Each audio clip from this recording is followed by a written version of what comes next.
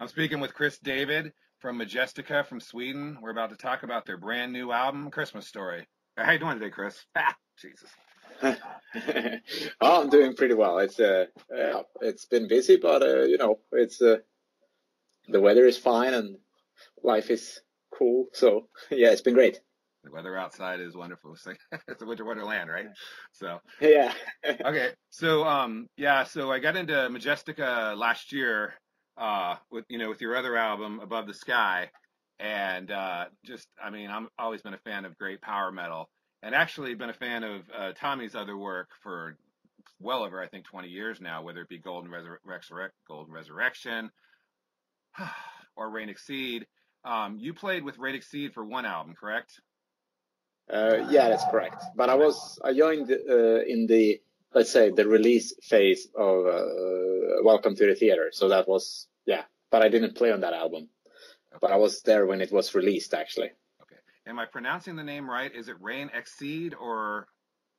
No, it's actually Rain Seed. Rain Seed. Okay. Yeah. Is silence? Yeah, I don't know. Rainseed.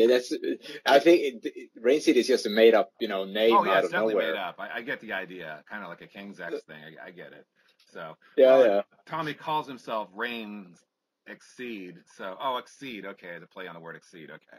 And it's interesting because even I didn't catch on last year when Above the Sky came out that it's like Tommy from Sabaton, the guitarist from Sabaton. Oh, okay. And that's like, oh yeah, he was in Golden Resurrection, he was in Charlie Shed.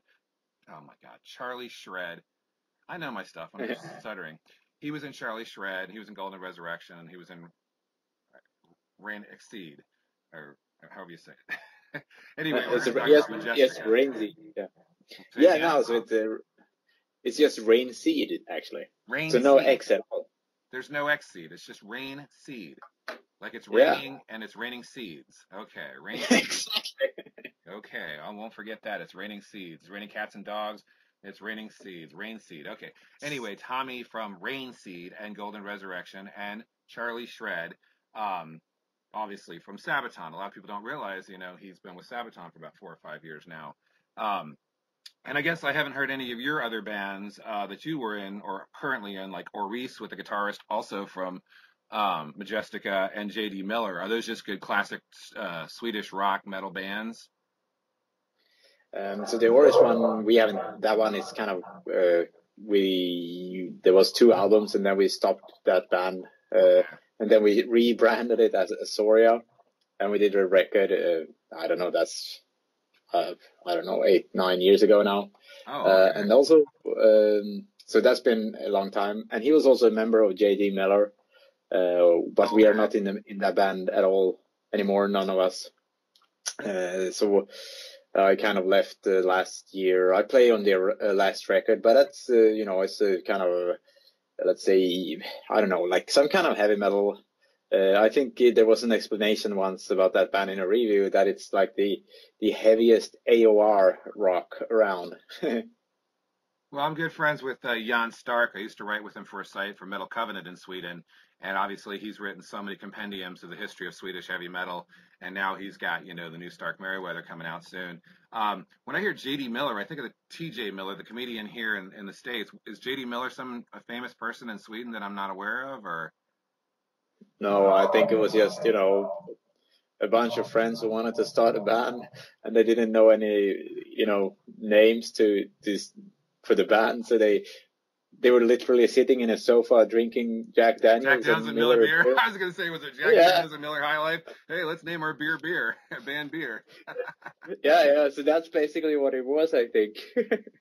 Honestly, when I saw that, the first thing I thought it was T.J. Miller. And I'm like, no, they couldn't possibly get that connection. I'm like, wait, Jack Daniels, Miller High Life? Are they just talking about bands named after beer? Which, that works too. So, anyway. Yeah, exactly. All right, so now with the new album, Christmas Carol, I mean, oh my God. First of all, I have to say, is the biggest inspiration Trans-Siberian Orchestra, because the fact that you guys play classical, traditional Christmas music, so heavy metal-ish, and then still blend it in with a great storyline, obviously a la Charles Dickens. I mean, how did you guys sit down and decide to write that?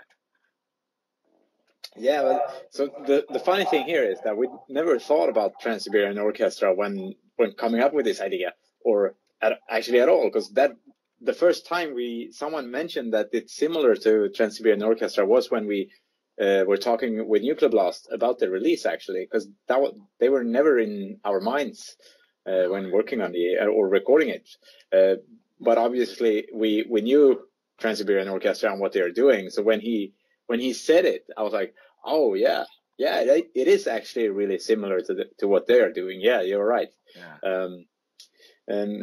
But the whole idea came from, I think the whole idea came that the idea was initially that we came up with writing new songs, but with, recognizable Christmas melodies in them, but we still wanted to keep the power metal element and write original Majestica music, but somehow blend them in, But then after a little while, Tommy told me that back in the school when he was a teenager, he did this musical about A Christmas Carol as Ebenezer Scrooge, and he was actually acting as Scrooge in school back then.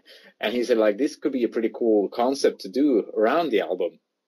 And I was like, yeah, why not? I know the story, So he came up with a demo to show me literally what he saw, what he had in his mind when he told me that. And I kind of right away, I was like, this is awesome.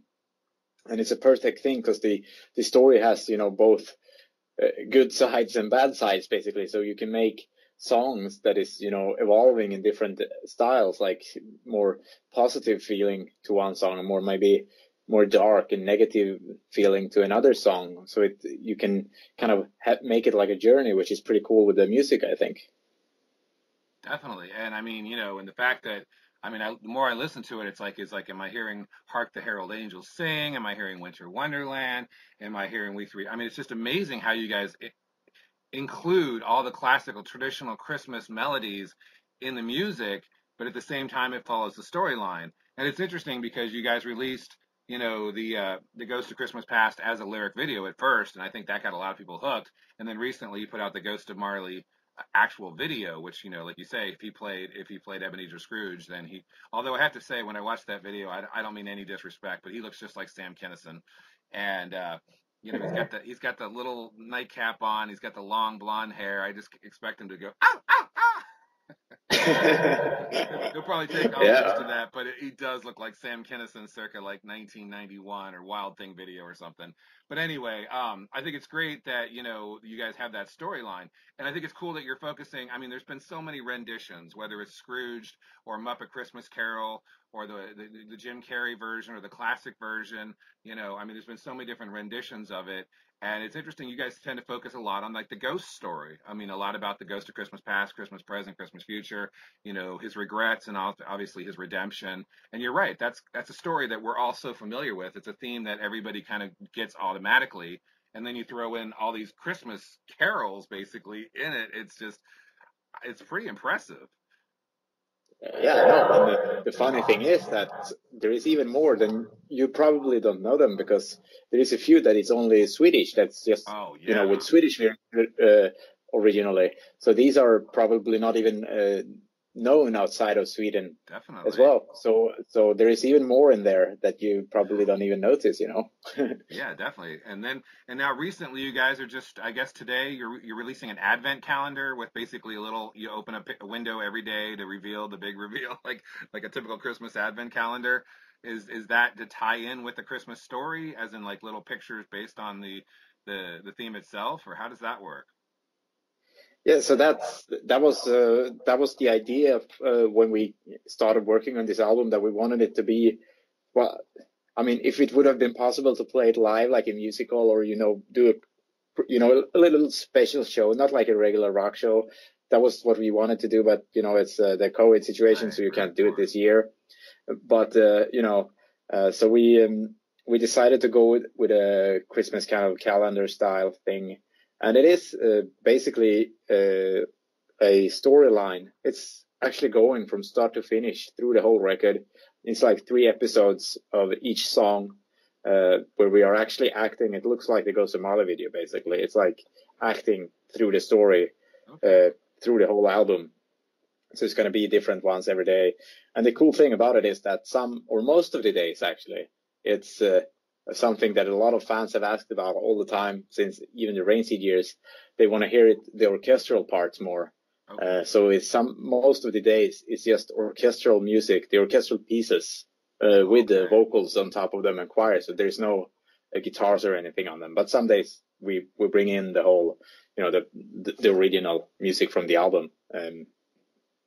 So it's it's like a small kind of filmed musical basically with 20. I think we are 25 actors in the videos. Oh wow, okay.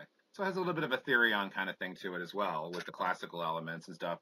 And it's interesting, for the last 30 years, heavy metal and Christmas music has always, even before Trans-Siberian Orchestra, I always remember the Merry Xmas compilations with all the guitar shredders, just kicking ass and playing all these, Christmas songs on guitar, and then even, 15 years ago, Twisted Sister had a Twisted Sister Christmas or Twisted Christmas. Halford has now done 2 Christmas albums, neither of which I like, but it's interesting to see even Rob Halford step out of Judas Priest and do a Christmas album. Even recently, John Schaefer and Matt Barlow from Iced Earth are doing Christmas songs.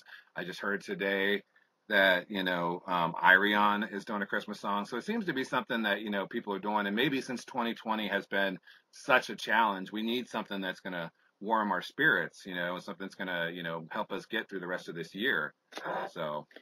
And we all know the songs. They're all in our unconscious, whether we like it or not.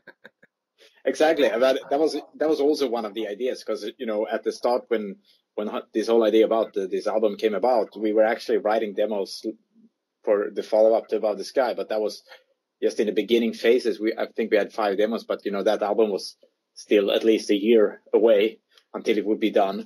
But then when all this shit really happened, it was the right time to hey, let's step out of the comfort zone and do something special. And Christmas is like the right time because, well, you couldn't make something for summer because that was too short time. But it's a perfect time because it's no one has been able to go to any shows, and probably lots of people around the world have not even been able to go see their families or anything. So so it was like exactly. So it was like the perfect thing to do this year, I think, to make it something special. And then Christmas was the right place, and it looks like, I think, a lot of people, or most people, is not going to celebrate Christmas either together this year. So I think it's pretty cool that we could arrange this and at least give them music to listen to on Christmas Eve or Christmas Day or something like that. I couldn't agree more. I mean, there's just been so much tragedy and so much chaos in 2020. And then I find myself listening to this album, and I'm suddenly instantly cheered up and in better spirits. It's funny because I'll always be whistling Christmas songs, and I hate Christmas music. I can't stand it because, I worked, retail jobs where all they did in the 90s was play Christmas music ad nauseum, and you got so sick of it you didn't want to hear it anymore unless it was like a Christmas special or something. And it's like I say, we all know the songs unconsciously. We know Jingle Bells, we know Silent Night, we know Come All You Faithful. We just, even if it became, we're not going to take it. Any of that kind of stuff. I have to ask you, even on Above the Sky, you guys were setting a standard for something a little bit different than your typical Halloween, Gamma Ray, Stradivarius, type, power metal. When I first heard Father Time, I was like, what in the hell is going on? This has a little bit of Ed Guy in it, but it has a little bit of tongue in cheek. And I mean, it's like, these guys are mixing it up. What was the inspiration for Father Time? Because that is one messed up track, but I love it. Yeah. Well, that track is actually, that track is super old, actually, I think, because Tommy did it. Okay. Because he did it on YouTube many years before Majestica existed, okay. But he took it down because he didn't like the production of the thing he did back then. Okay. And then when we were writing the songs for About the Sky, the idea came around that we should use that song because there was always lots of comments about where is Father Time, why you should put that song up again and stuff like that. And so I was not even around when he did that song because it's so old. Actually, it was, I think, I don't know when he did it, but it's probably 15 years ago or something like that. Well, even Futureland, the bonus track says 2002, and I was like, well, what band was he in 2002? Did he have any affiliation with Seventh Avenue even, or? No, that was Futureland. I think the version, the 2002 version that is in that album is actually the first song Tommy ever recorded. Like, he got recorded in a studio. when he did vocals and guitar, I think. So that was the band. That was like the early beginnings of the band Rainseed that later on now is Majestica. Okay. And I joined the band Rainseed, back that's probably almost 10 years ago today. Right. And actually, yesterday, Tommy told me that he figured out that it's 19 years ago since he started Rainseed, and that Futureland was actually the first demo that was that band for 19 years ago. So that's why we put it on the Majestic album and did a remake, because then it kind of, the circle hit its end, Tommy must have been a big fan of Seventh Avenue out of Germany as well, with the current guitarist of Tankard. They were a Christian power metal band that were kind of doing the Blind Guardian speed metal thing, but also having a little tongue-in-cheek action. And songs like Father Time definitely sound like that. And then, of course, you do the Spaceball covers by the Spinners, which, we all love the movie, but the song is kind of goofy. What made you choose that song? That's the thing that's also been around all the time with Rainseed and Majestica. It's a lot of we are watching a lot of movies, and Rainseed did an album called Welcome to the Theater, which is only based on basically different movie themes. Right, I know. So when we did the About the Sky record, we were like, hey, let's choose something that is, sounds like 80s, and it has to be a bit funny, but also that we can make a pretty cool cover out of, and then we ended up with Spaceballs, literally. Now, you have your own label called Moving Air Music. What is that exactly? So that was a music label I started, I don't know when, really. 2014, maybe, I don't know. Okay. That was I wanted to start a record label, so I just started one, and I was in a band called Captain Crimson at that time, and we had the second album on the way, and it was just the perfect time to start it, so I released it on my own label. And then I have released a few different bands. It's mostly been, kind of like stoner rock, retro rock, doom rock stuff.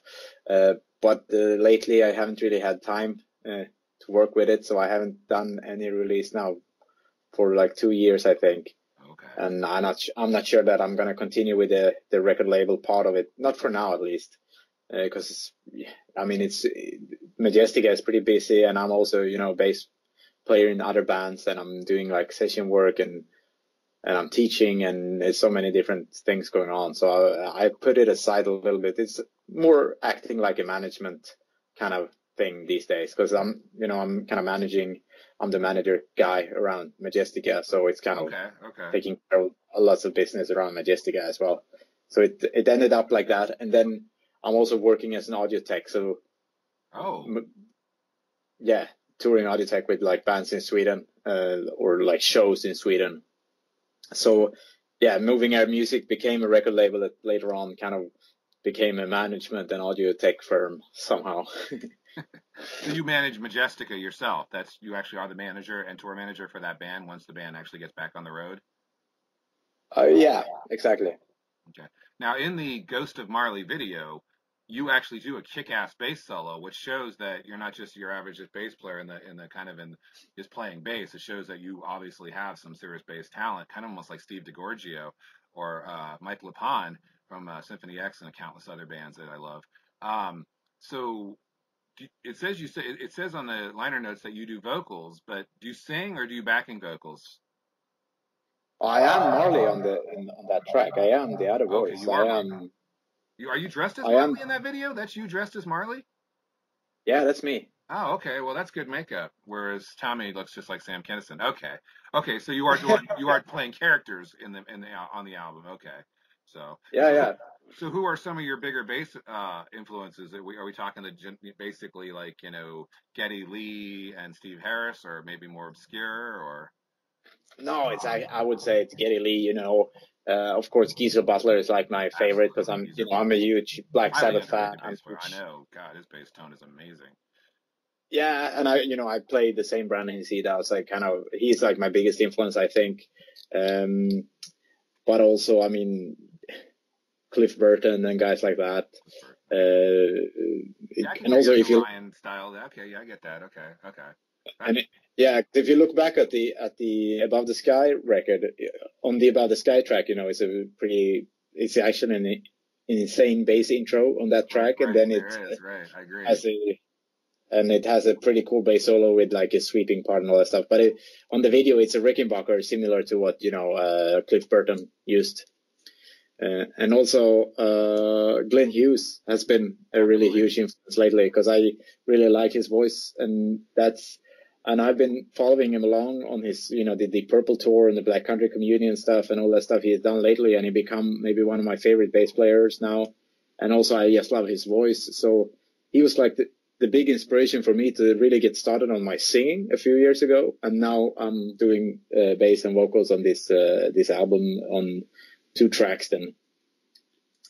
But yeah, so I'm the Ghost of Marley on the video. Okay. I think Glenn is working on a brand new Dead Daisies as vocals as well as bass. But you're right, so many bands that he's been in and out of, even like Seventh Star, which is highly underrated. People don't even think of that as a Sabbath album, but wow. But it's interesting because you say that. When I thought of that, when I heard that album last year, I thought of Magnus Rosen when he was in Hammerfall, like Legacy of Kings type, when he was playing bass like that. But I'm sure he obviously would be influenced by Glenn Hughes and some of those bands as well. So that makes sense. Now, who did the cover art for Christmas Carol? Because that really stands out. It's very colorful. Is that one of our more famous heavy metal artists, or? No, that's really funny because the one who did the Christmas Carol artwork has never done an artwork before. Okay. Well, he's obviously influenced by Marshall and some of the other ones, but okay.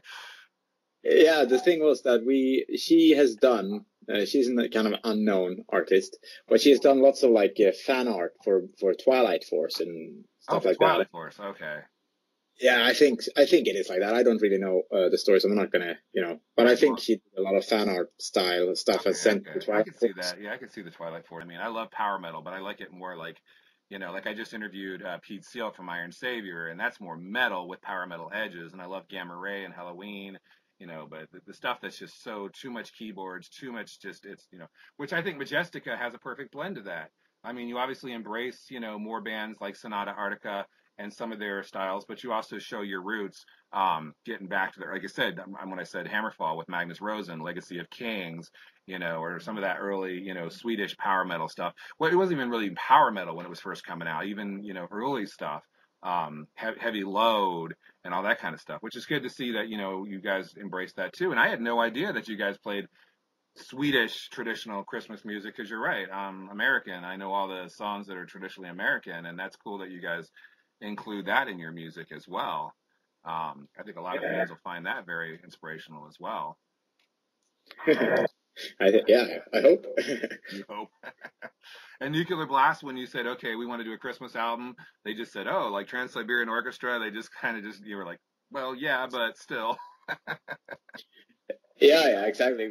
But I guess when we said that we want to do it, they thought it was going to be some covers or something. They didn't really realize it was what kind of style we were doing. Okay. Well, yeah, and that seems to be what, like I said, a lot of artists are doing right now, is they're just taking their, take on any of these heavy metals, any of these classic traditional songs, and giving the heavy metal twist and stuff.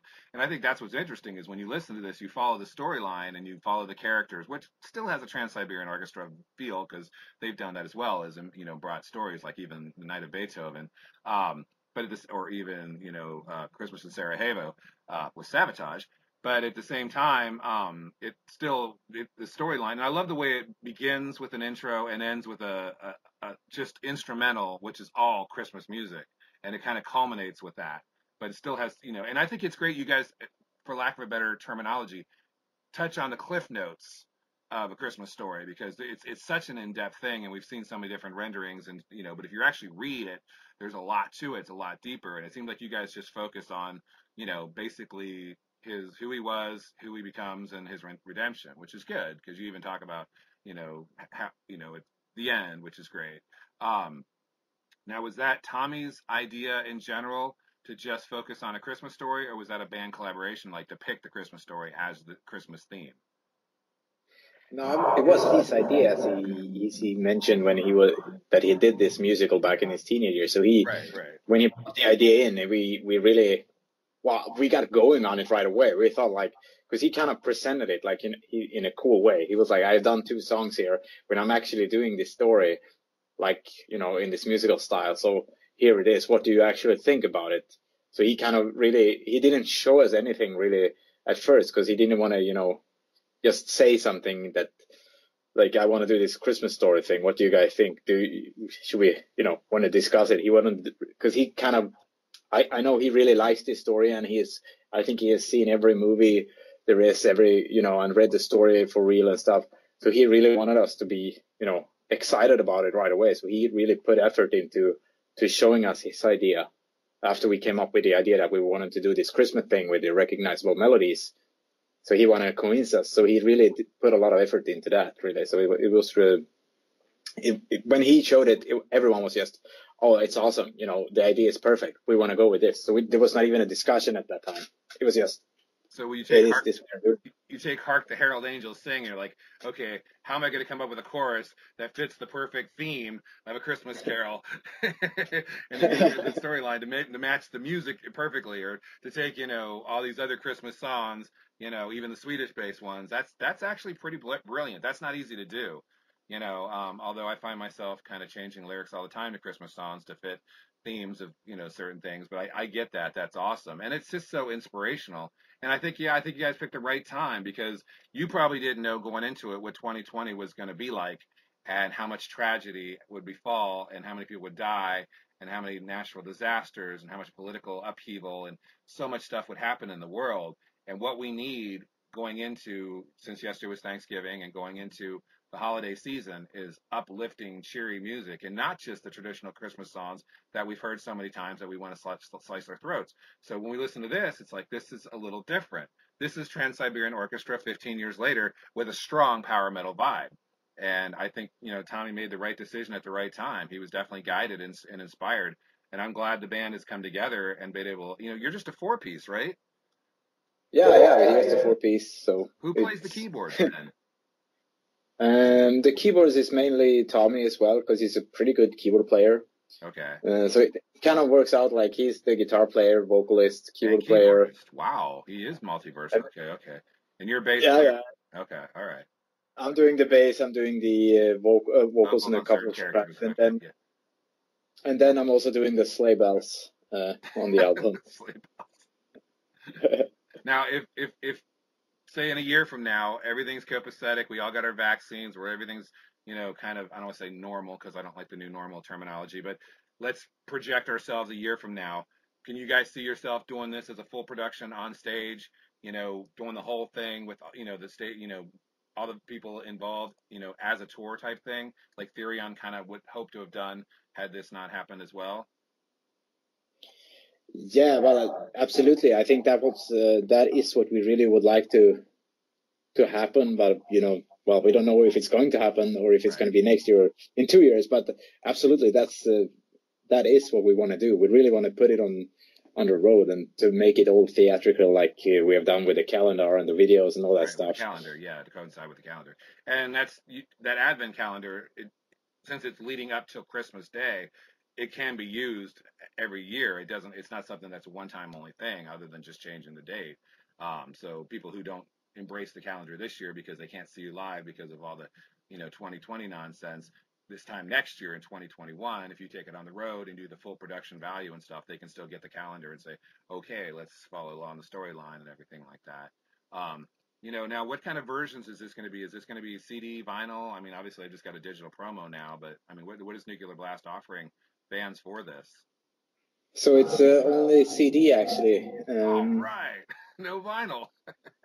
No, and this is really sad, but this is actually because we were, the whole idea come to alive so late that we actually missed the date for pressing vinyl, because we hadn't even started recording in the beginning of August.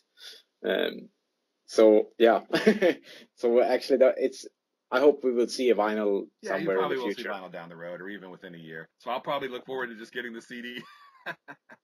Oh yeah, well, good for you then. Yeah. Now, what would the booklet be full of? Cool, like Christmas type lore and pictures and everything? No, the booklets will be the story basically. You will have all the lyrics, and then there will be there is some, photos of the band and stuff like that in there. Right. So it's mostly the story it focuses on in the booklet. Okay, there's no additional like artwork, like that cool, awesome cover. The artist didn't do any more like artwork for the storyline in the booklet itself. Okay. No, it's sadly not. I guess that was also a bit of the timing issue that happened because it was so stressful to make this album. Because the idea came around a bit late. And so what happened is that I have the pretty cool mirror in my bedroom that I took a photo of and kind of did it in a drawing style like it is on the album and put like the band members in there, and it looks like in a 200, 300, 400-year-old's mirror. Oh, okay, and then the band okay, that's cool. Yeah, so I did that and put them in, put every one of us in each like our own mirror style way in there. Well, I hope it's only 150 years old if it's Christmas Story, because Charles Dickens is definitely 19th century. But no, I get it, and that's cool. So, all right. Yeah, it's just looking old. It's right. Yeah. It's antique. Yeah, I get it. It's antiquated and aged, and that's good. It's probably got that sepia vibe that gives that sense of the old, which is good. So. All right, well, thank you very much, Chris. I appreciate you sharing, everything about Christmas Story with me, and also everything else that goes on with you and other members of the band. And like I said, ever since last year when I got Above the Sky, I was like, this is the kind of power metal that I love. And then there was just songs like Father Time, and then of course your cover of Spaceballs. And then when I saw you guys do a Christmas album this year, I thought, well, that should be interesting. And then as soon as I got a download promo and I burned it on CDR because, I like to play CDs. I started playing it, and my wife was like, what are we listening to? This is great. It's so catchy and so fun and so, inspirational in a time of such misery and ruin. It's just good to listen to something. And then, so I look forward to the whole storyline. Since I've only got lyrics to Ghost of Marley and Ghost of Christmas Past, I look forward to the lyrics for the other 5 songs, since the first song and 9th song are instrumentals. But yeah, definitely. Yeah. So, yeah, cool. Awesome. All right. Glad to hear it. You bet. Talk. Have a good day. Yeah, you too. And also, Merry Christmas to you. Yeah, you too. Thank you very much. Happy holidays.